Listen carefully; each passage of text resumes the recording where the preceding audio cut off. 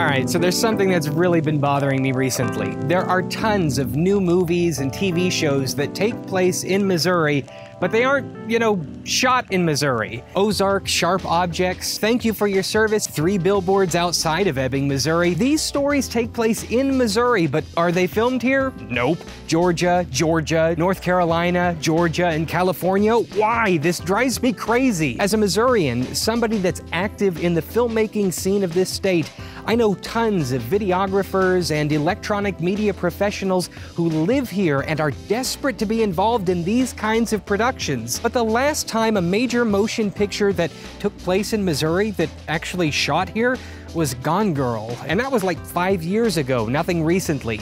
So why doesn't Missouri ever play Missouri? Well, it turns out it's not an issue with the state's geography or industry, it's all about money. But hey, aren't most things in the entertainment industry? Since 2014, most film and TV production companies have actually avoided shooting in Missouri, because Missouri no longer offers a film tax incentive.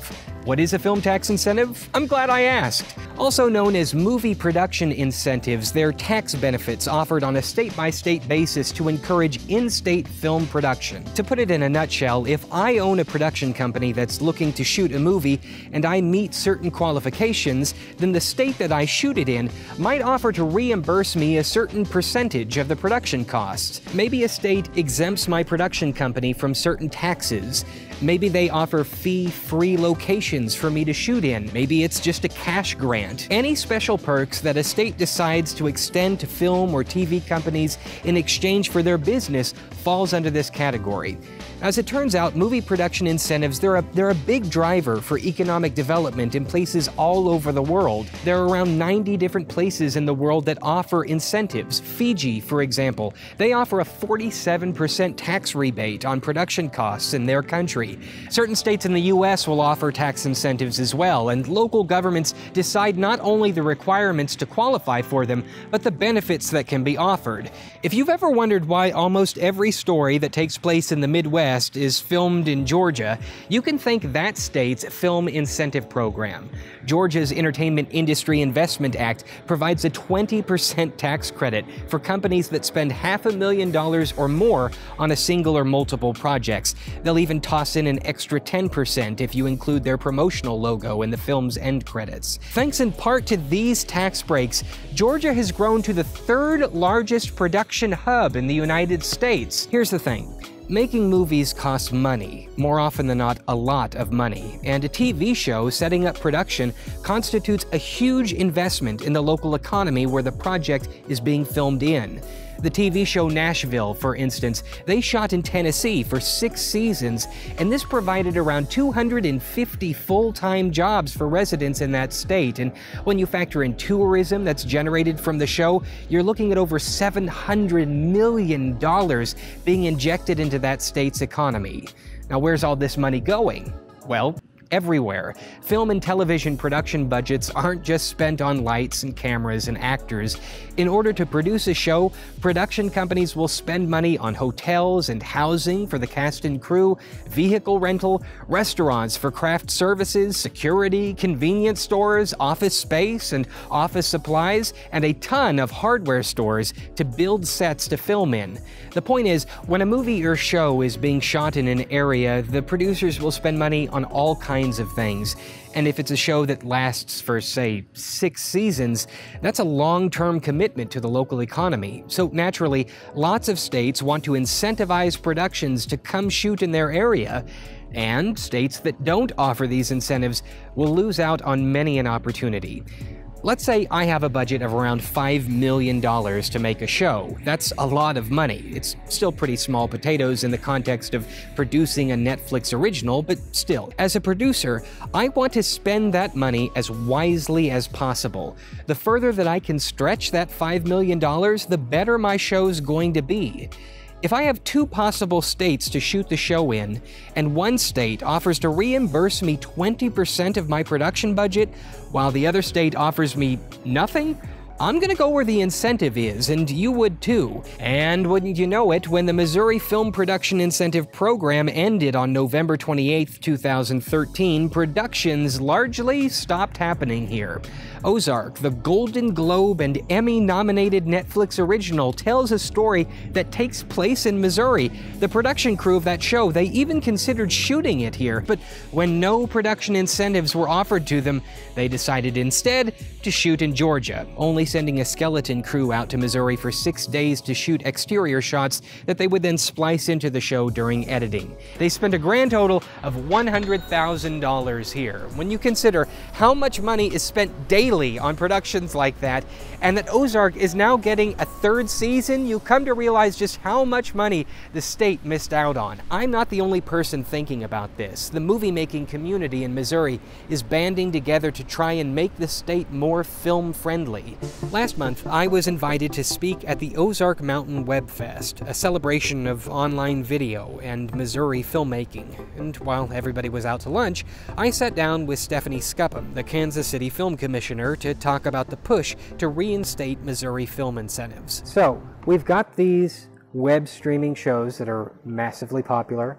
We've got Academy-nominated, in some cases Academy Award-winning films. We've got tons of novels that are going to be adapted. They all take place in Missouri, and they're all shot in Georgia. So why doesn't Missouri play Missouri? We are so popular for content. We're talking about Ozark, Sharp Objects, we're talking about 3 Billboards, and then a lot in development as well that I heard on a recent trip to LA. So the reason that those aren't shooting here are simply because we are not competitive with other states that have a film incentives. In the US and US territories, there are 36 programs. Missouri is one of the states that does not have any kind of incentive program for film, TV production. So without one, we are being looked over almost every time. Steph and others are part of MoMA, the Missouri Motion Media Association, an organization that, in part, is pushing local lawmakers to reinstate film incentives for Missouri. Stephanie's actually found great success in her local area of Kansas City. The statewide incentive, it might be gone, but local communities can still establish their own individual programs. A few places in Missouri they actually have, and the hope is that their success will cause a chain reaction throughout the entire Show Me state.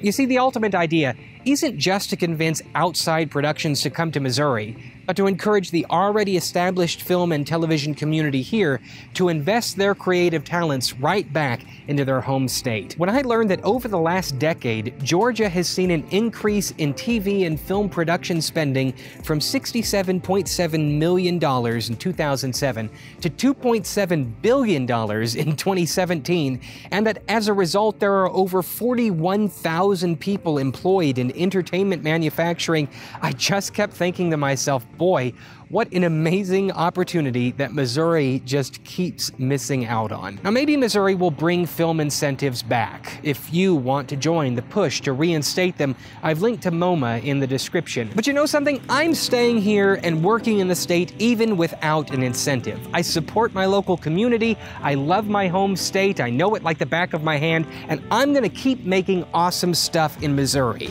And if you're a filmmaker, whether from outside the state or within it, I hope you'll make awesome stuff here too. It's a state with small towns, big cities, and rolling hills. A state with views like none other. A state with beautiful lakes, rivers, and streams, with parks and fairs and festivals. A state that truly experiences all 4 seasons. A state with museums and libraries and history. But don't just come shoot exteriors and then move your main production elsewhere. Missouri is more than just pretty sights. Missouri is its people. Friendly, honest, hard-working men and women from various trades and different walks of life, and specific to your interests. It has more than 11,000 professionals working in the motion picture and commercial production industry. Its colleges and its universities offer 38 film and digital media programs to ensure future industry workers. I'm one of them. I was an electronic media production student in Missouri. The truth is that this state is full of people and places that can help bring your movie or commercial or show to life. So, for your production, why not let Missouri play Missouri? Videos like this don't get made without the help of a lot of people, and today's sponsor, Audible, made it a reality. Many of the small-town stories mentioned in this video started as books, and those books can be found on Audible. There's no better place to listen to audiobooks because the platform has the largest selection on the planet. You might consider checking out Thank You for Your Service by David Finkel, which we referenced a few times during the show as a small-town story recently brought to the big screen. Every month, Audible members get 1 credit good for any audiobook they choose, and 2 Audible originals they can't get anywhere else. Plus, your books are yours to keep.